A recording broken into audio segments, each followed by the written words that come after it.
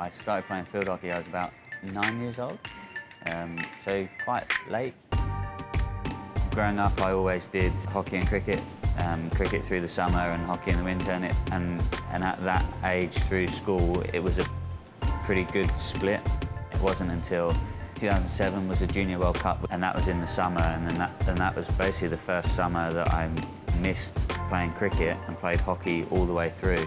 People always said that I would need to choose one or the other, and basically I just fell into the hockey first. That was probably the defining moment which sent me on one path as opposed to choosing or doing as much as I could. I think the disappointment of Rio and then stepping away from hockey after that gave me a pretty good perspective on life. I took myself away from hockey a little bit, but it wasn't until I stopped completely where I, then started to miss it, which was the hope.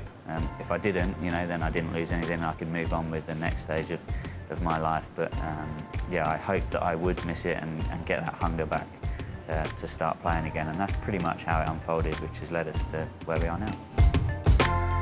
I'm full-time, so we'll be in the gym most days, and then we'll be on the pitch with the team 3 days a week, and then games at the weekend. So that's the other thing, is then finding that balance of training and training and training, and then being fresh and mentally fresh being a really major component of that as well. To then want to keep going and have that hunger and desire to win and be great as well. Here I feel it's a nice balance. The most rewarding part is, for me, two things. One, winning.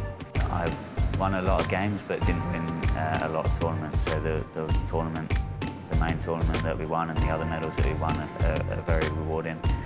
But equally as important are the people that you do it with and those experiences that you share with them.